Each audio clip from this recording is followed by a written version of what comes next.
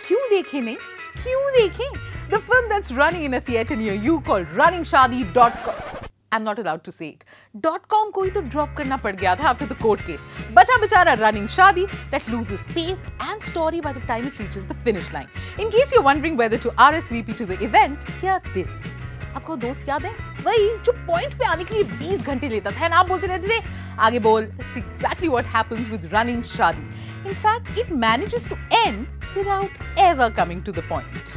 Amit Saad के character का नाम है राम भरोसे, quite like what happens to the film. So he's a Bihari migrant who works in Amritsar and along with his friend Cyber comes up with this idea कि जिन young couples की शादी नहीं होती ना, उनकी भाग के शादी कराने में ये help करेंगे. Also joining him in this noble cause is that special friend Nimmo, played by Taapsee Pannu, his ex-employer's daughter. फिर क्या था? We see a whole montage of young couples जो भाग के शादी कर रहे हैं, पर अरे जजमान अमित साध और तापसी पन्नू तो ट्रेलर में ही क्यूट लगे. बिना स्क्रिप्ट की ये पिक्चर स्वाहा.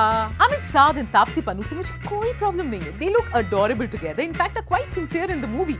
But the badly etched out characters create all the problem. You don't know why they're in love, and frankly, even if they are, you don't give a damn. Director Amit Roy has an interesting premise, and yet by the end, the film sleepwalks in slow-mo to an utterly underwhelming climax. My favorite character in the film was Cyber, who also asked the most relevant question, Bhai, tu kar kya raha hai? Which is exactly what I want to know. So I'm going to give Running Shaadi 2 Quints out of 5. Believe me, your life is not going to come to an end if you don't go watch this one.